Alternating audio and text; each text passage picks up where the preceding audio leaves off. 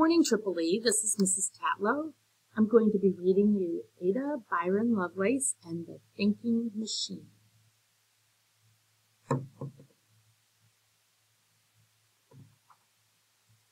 Ada was born into a world of poetry, but numbers, not words, captured her imagination.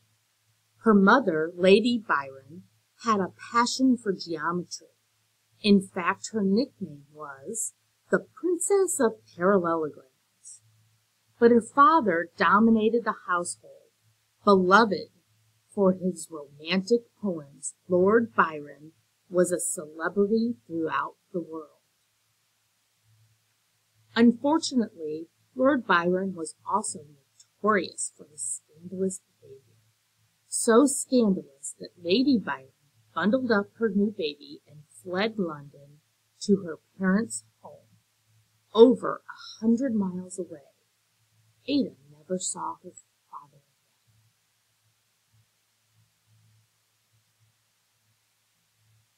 Now Ada could only know her father through his books, and with her mother often traveling, Ada was lonely.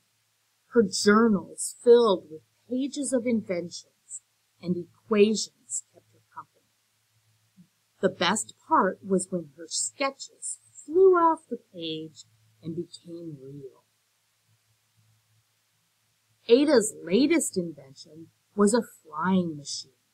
She has built a set of real wings, but could they actually fly? First, Ada needed to compute the wings' power. She broke the problem into steps: surface area and weight, wind speed and angles, multiplying and dividing over and over again. Ada loved numbers, but these calculations seemed endless. Wasn't there an easier way? Writing for so long made her fingers hurt. She wriggled them and returned to her numbers. 15 times 12 equals 180. 80. The sky darkened and thunder crashed. Rain pounded on the roof and pelted through the open windows. Ada jumped up to latch the shutters. The curtains flapped in and out like sails billowing in the wind. Sails! Sails were like wings. Ada could use this wind to do an experiment on her flying machine. She grabbed her journal and charged out into the howling storm. Again and again, Ada launched her model sailboat across the pond. Each time she adjusted the sails and studied the effect on the little boat's speed. A storm of numbers and calculations whirled in her mind and spilled onto her pages. Night fell. Ada returned home, muddy, dripping, wet, and triumphant. When Nanny saw Ada, she scolded her for being out in such dreadful weather. She sniffed that she didn't care what Lady Byron thought. Girls should not waste their time with math and science and experiments and other nonsense. But to Ada, it wasn't nonsense at all. Numbers were her friends. After dinner, she sprawled on the floor with her puzzle book. Her head was hot and achy. The numbers squirmed about on the paper, and her eyes felt as if they were filled with sand from the pond. By morning, Ada had a high fever. Nanny didn't scold now. She was worried. She cabled Mama to come home right away. Ada had the measles. Through many long days and nights, Mama read Ada her favorite books. The fever finally broke, but the measles left her paralyzed and blind. To keep Ada's mind sharp, Mama quizzed her on math problems. How much was 82 minus 25? 18 times 47. 96 divided by 13. Numbers chased around each other in Ada's head. Mama posed even harder problems, and Ada solved them all. Problems like, how long does it take to travel to London? By carriage, it was an overnight journey, but Ada's flying machine could go much faster than a carriage. If Ada flew, she'd be able to reach London in only a few hours, just in time for tea. Ada's numbers kept her company. 15 times 12 was still 180, and always would be, whether Ada could see or not. Over the next few weeks, her eyes got better, but it was 3 long years before she could put away the crutches. The girl who wanted to fly could not even walk, but Ada still had her numbers that mattered to her more than ever. Mama recognized her daughter's passion. She hired tutors so Ada could learn math even at a higher level. Ada's favorite was Mary Fairfax Somerville, the well-known scientist and mathematician. Somerville was living proof that girls could do math and do it well. She'd even written books on the subject, another thing girls were not supposed to do. Somerville was so impressed by Ada's sharp reasoning skills, she invited Ada and her mother to a party. Not just a party for dancing and dining, but for sharing ideas. The guests were scientists like Michael Faraday, who studied electromagnetism, and Charles Wheatstone, who invented a device to display three-dimensional images. But for Ada, the one who mattered most was Charles Babbage. He was a famous mathematician and inventor, just like Ada wanted to be. Though she was only 17 and Babbage was 41, Ada spoke about math with a precision and understanding that impressed him. So much so that Babbage invited her to visit his laboratory. Ada brought her journals to show him her own experiments and inventions. Their tea grew cold as they talked about their love of machines and mathematics. Babbage didn't see her as simply a young girl. He treated her like a fellow mathematician and inventor she already was. Before numbers had been Ada's only friends. Now Babbage was a friend as well.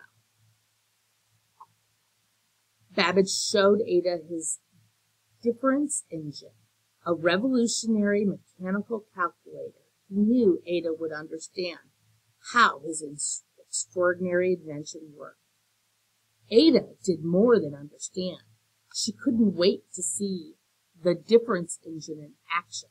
She chose to have the machine solve simple problems. Once she could do easily in her head, 15 times 12.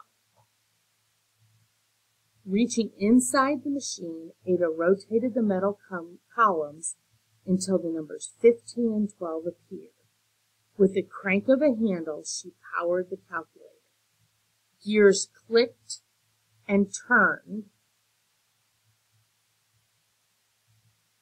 Cylinders pumped up and down. Small hammers clamped as the numbers spiraled upward, guiding the machine to the correct solution. After a few turns of the handle, the answer appeared on the final column, 180. It was right. Babbage told Ada that he had designed an even more powerful device, a mechanical computer. His analytical engine would solve harder problems by working through them step by step. It could even make decisions all by itself, a true thinking machine. The trouble was, Babbage hadn't actually built it. Ada carried home a stack of Babbage's lab books, 30 in all, filled with his notes about the analytic engine. Back in her room, she studied the technical descriptions and pored over the diagrams. Ada quickly realized that without instructions, the analytical engine would be a useless pile of metal parts. It needed numbers to make it work. Her numbers, her friends. Ada decided to create an algorithm, a set of mathematical instructions for the analytical engine. The machine could follow these instructions and solve a complex math problem, one difficult to figure out by hand. She worked for months revising her instructions. Countless lines of numbers and symbols poured onto her journal pages. After checking and rechecking her algorithm through the night, Ada finally laid down her pen. She hadn't found any errors. The world's first computer program was complete.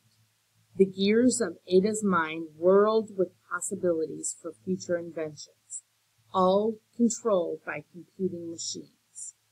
She imagined computers would someday design powerful flying machines and majestic sailing ships. They would draw pictures and compose music, and they would play games and help with schoolwork. Because Babbage never finished building the analytic engine, Ada never got to see her program run, but the influence of her work lives on. More than 100 years before the invention of the modern computer, Ada had glimpsed the future and created a new profession, computer programming. Ada couldn't know that one day a computer language would be named after her. Ada, and one of Ada's uses, to guide flying machines. The girl who needed crutches ended up flying after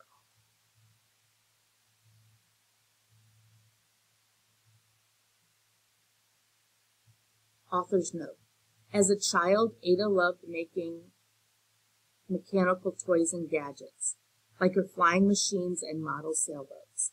In a letter to the well-known mathematician Mary Fairfax Somerville, she described her passionate interest.